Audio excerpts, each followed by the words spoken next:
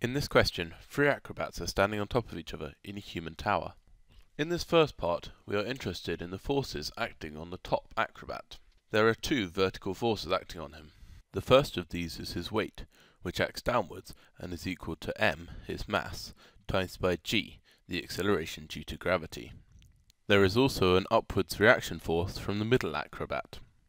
For this acrobat to be in equilibrium, the resultant force on him needs to be equal to 0.